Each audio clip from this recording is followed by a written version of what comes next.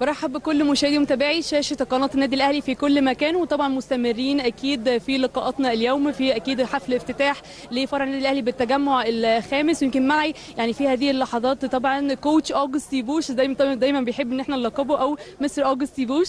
Mr. Augusty, of course, let me welcome you on our Ahly TV channel, and of course you are the head coach for Al-Ahly men's basketball team. First of all, let me tell you congratulations for 2 times.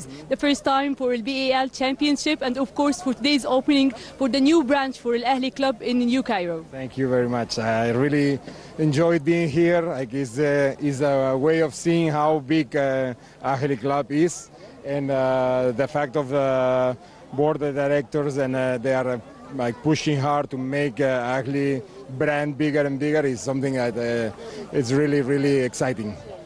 طبعا انا كنت بكلمه وسالته عن اكيد في البدايه باركت له اكيد على بطوله البال، وباركت له على افتتاح فرع النادي الاهلي بالتجمع الخامس. يعني قال لي ان هو سعيد جدا بتواجده هنا في وسط يعني العديد من الحضور المتواجد، اكيد العديد من اللاعبين، واكيد مجلس او اعضاء مجلس اداره النادي الاهلي برئاسه الكابتن محمود الخطيب. وقال ان هو مبسوط ان اكيد يعني في افتتاح لفرع جديد للنادي الاهلي. سعيد كمان بالمجهود الكبير اللي بيعمله مجلس اداره النادي الاهلي برئاسه الكابتن محمود الخطيب، ان هم دايما يعملوا في انجازات ودايما يعلوا اسم النادي الاهلي اكتر واكتر. Mr. Augusty, of course, let me tell you congratulations for the BAL championship, and of course let me ask you about the BAL championship.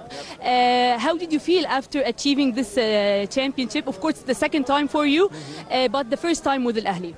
Yeah, it was like the realization of hard work coming through. You know, like that was our goal, our final goal for the season. Like we want to win every championship that we play.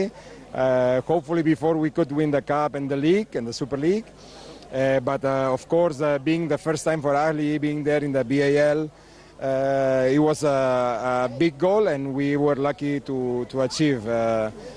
I think after winning the Super League, Captain Mahmoud Khatib came to us before traveling to Rwanda, and he gave a short speech, but like full of, very meaningful. Like he was telling us, like Ahly people, don't get tired of winning. Just because we won the Super League before, we had to face this BAL championship like with the same will and the same energy and power and focus to win it. And I think that our players did a great job in this way.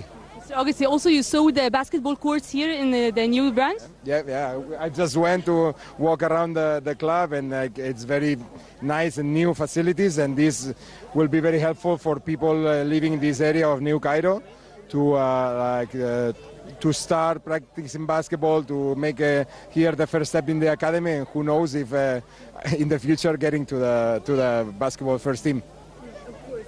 طبعا كنت بساله في البدايه باركت له اكيد على بطوله البال، وقال ان هو سعيد جدا ان هو حصوله على بطوله افريقيا اكيد بعد بطوله الكاس وبطوله الدوري. واتكلم كمان عن زياره الكابتن محمود الخطيب للفريق، وان هو دعمهم قبل ما يسافروا لرواندا. يمكن الدعم ده كان بالنسبه له حاجه كبيره جدا، ان هم يدعم الكابتن محمود الخطيب وزيارتهم ليه، وان هم يدعموهم قبل السفر لرواندا. واكد يعني على انه لازم ان هم يحققوا بطوله البال. ويمكن كان ده يعني نفس الحاجه اللي بيقولها مستر اوجستي، انه كان الهدف من البدايه خالص ان هم ياخدوا بطوله البال في نهايه الموسم. وكمان سالته عن يعني الملاعب كره السله هنا شافها ولا لا. يعني قال ان هو طبعا يعني تفقد يعني بعض ملاعب كره السله، وشايف ان هي حاجه مهمه جدا بالنسبه لجميع الاعضاء ان هم يكونوا متواجدين وينموا اكيد اكتر واكتر عندهم لعبه كره السله. Mr. Augusty, thank you so much for this interview, and congratulations once again, of course, for the opening and for achieving the BAL championship.